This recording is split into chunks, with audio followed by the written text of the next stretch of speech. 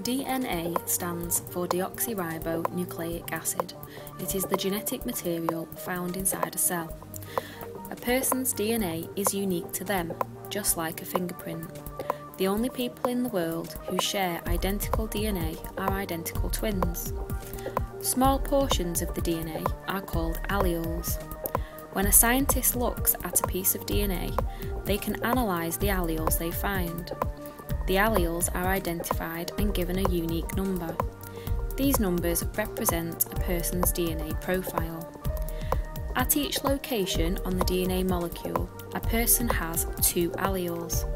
Therefore, when looking at a person's DNA profile, you will see 2 numbers for each part or location of the DNA analysed. At the point of conception, a child's DNA is formed. Half of the DNA comes from the mother, in the egg, and half comes from the father, in the sperm. Therefore, when we look at a child's DNA profile, one of the numbers at each of the locations will match one of the numbers at the same location for each biological parent. Half of the alleles, or numbers, will match exactly to the DNA of the biological mother, and the other half will match exactly to the biological father.